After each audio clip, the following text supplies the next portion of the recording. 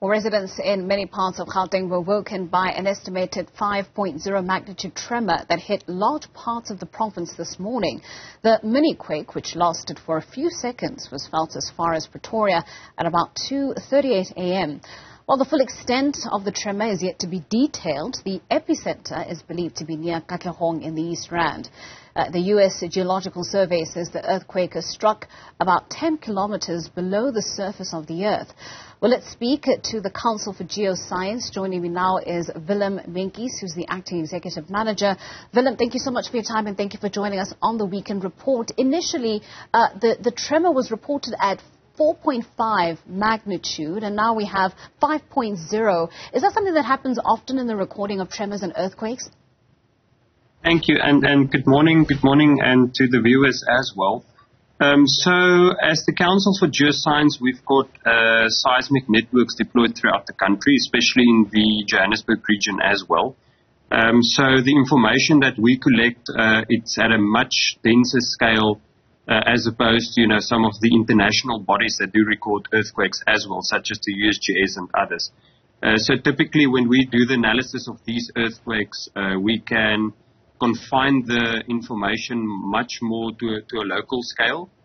So we can confirm that indeed the earthquake did occur this morning around 2:38 a.m. And following our analysis of the information that we've collected on a real-time basis, the magnitude we've calculated is a magnitude of 4.4, which is still a relatively, moderately large sized earthquake seismic event. Right.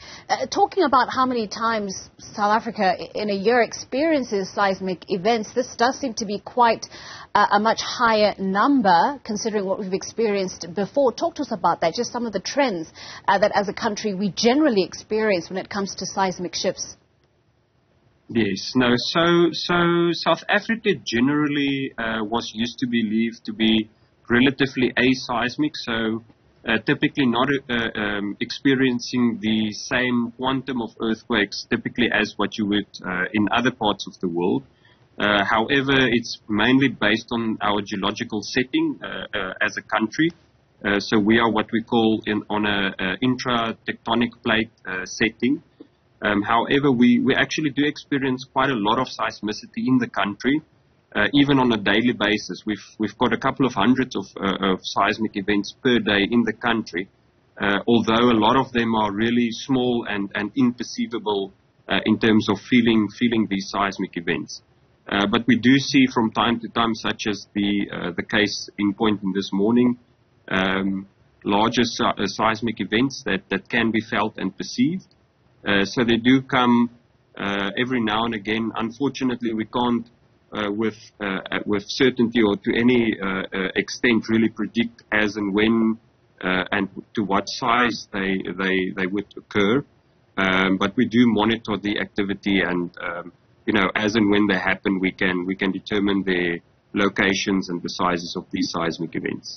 Now, we've been seeing on social media, Willem, people posting some of the structural damage that has been caused to their homes. We're seeing cracks lining up walls all the way to the ceiling, glass structures broken to pieces on the floor. Thankfully, though, it doesn't seem that any injuries or deaths have been reported so far. But I'm just wondering that 4.4 magnitude, if with the damage that we're seeing, it correlates. Yes. Now, you would expect larger seismic events such as this one that could incur some structural damage, especially to typical residential structures or smaller structures. So as a country, we do have our national building regulations and building codes that do take into account the regional setting of our seismicity in the country.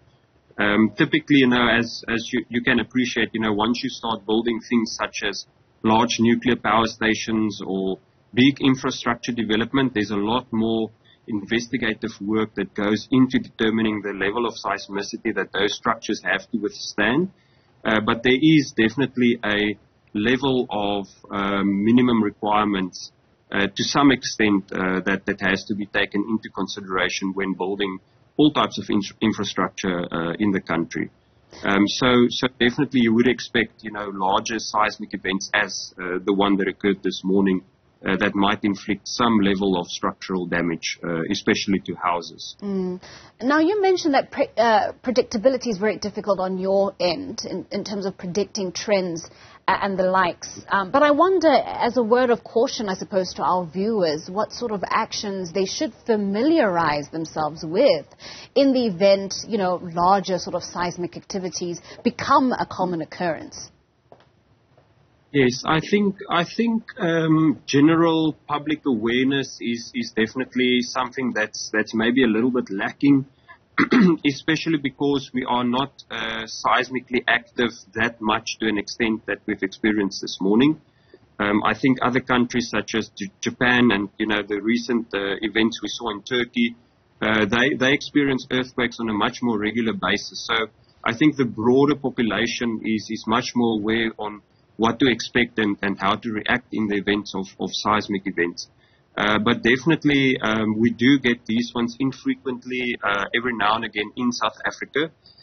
So I think as and when they do happen, it also allows us to to become more aware of these geological hazards and what to do in the event of seismic occurrences. So typically some of the basic things that we usually advise the public to do when seismic events do occur is the typical things of, if you can, get out of your house, or, at least get in underneath a table or a bed or something like that until the seismic event subsided. And then after that, you'll have to assess, do you observe any damages or any immediate threats in terms of, walls that are cracked and things like that. Right. And then just in terms of topography, I mean, we mentioned that the epicenter was out in Katlehong near the East Rand, but, shock waves were felt as far out as Pretoria. Are there certain areas that are generally more sensitive to seismic shifts and tend to see more seismic activity? So historically, we know the mining regions of South Africa is one of the areas that experiences slightly more seismicity than the rest of the country. But then we also have other regions that do have what we call tectonic seismicity. So that's related to the geology and regional, almost global stress changes in the earth that generates these seismic events. But it is not untypical to have a earthquake in a specific location and then it's widely felt and perceived by people even quite some distance away from the epicenter instances. And the main thing around that is, again, it's based on the geology and how these energy waves, so to speak, propagate throughout the earth. So in some instances, you'd recall the earthquake that happened around 2016 in Botswana. Actually most of the perceived, felt and damages of that earthquake was actually in the Durban region and not necessarily in Gauteng and Johannesburg at that point in time. And that's purely based on the geology and how these waves, sort of move through the earth and causes damage. And in some cases, it doesn't cause damage as well. Well, fascinating, the science of it all. Thank you so much, Willem, for coming onto our program and sharing all your insights with us. It's been very helpful. That was Willem Meintjes, who's the acting executive manager, talking to us there about that tremor that was felt in the early hours of this morning with a magnitude of 4.4. That's according to the Geoscience, the Council of South Africa.